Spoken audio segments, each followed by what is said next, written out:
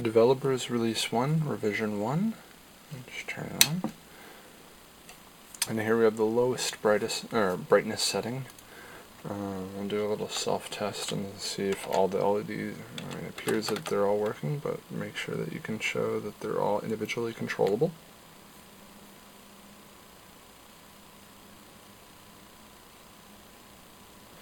Okay, all good.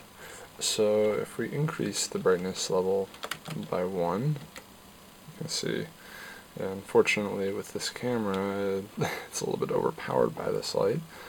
But at the maximum, let's see, at the current maximum, as you can tell, the camera has to compensate.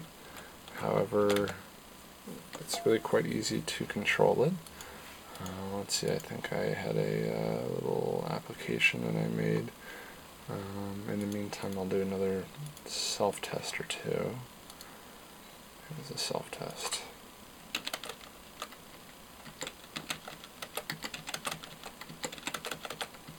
Okay, I'll let that go while I'm searching.